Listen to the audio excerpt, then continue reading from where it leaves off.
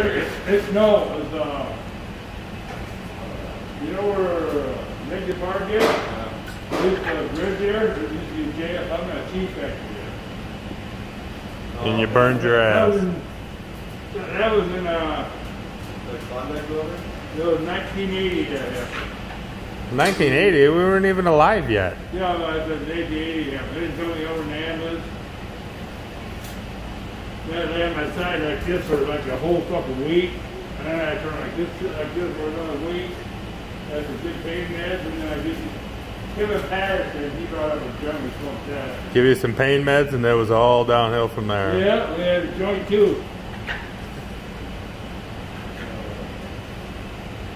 So I had a week off. God, that's a second degree guy. Both blew apart. And then me, Julian, Pete Young. All we do is fucking Dugan. He sent me down to the fucking what's that? Tavern next to Turner Hall, French Quarter.